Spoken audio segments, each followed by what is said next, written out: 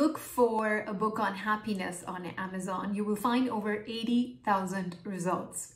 If you search for the term happiness on Google, you will find over 800 million results. As a culture, we've almost become obsessed with happiness.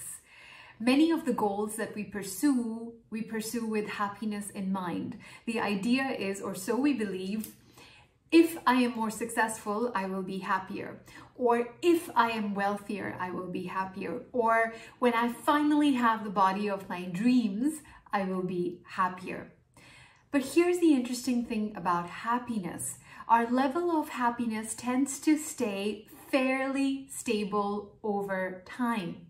No matter how much wealth, success, or fame you might chase or experience, the human mind very quickly adapts to your new and improved circumstances, and you come back down to the same level of happiness as before.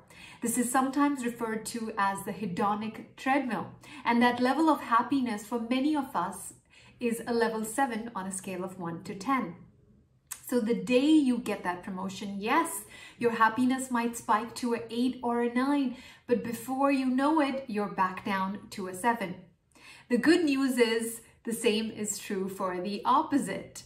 If you experience a calamity, your level of happiness might dip to a 2 or a 3, but soon enough, you are back to a level 7.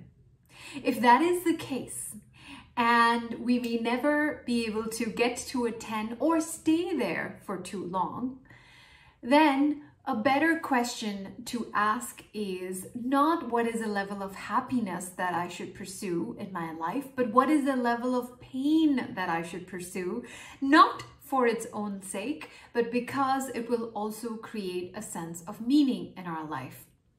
Around 10 years ago, I moved from New York, which is one of the most exciting cities in the world, to Bangalore, which some might argue is not as easy a city to live in.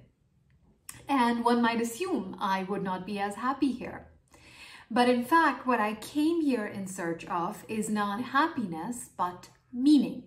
And because I was willing to endure whatever level of pain that came as a result of trying to build a meaningful career, in the end, what I experienced is not just happiness, but true fulfillment.